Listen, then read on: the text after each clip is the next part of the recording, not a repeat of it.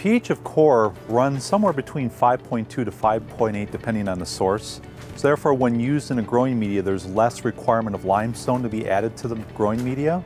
However, peat moss is more acidic, so it has a pH somewhere in the range of 3.8 to 4.5. So to bring that pH up to normal, which is the 5.5 to maybe 6.2 range, we have to add more limestone to bring that pH up to normal level.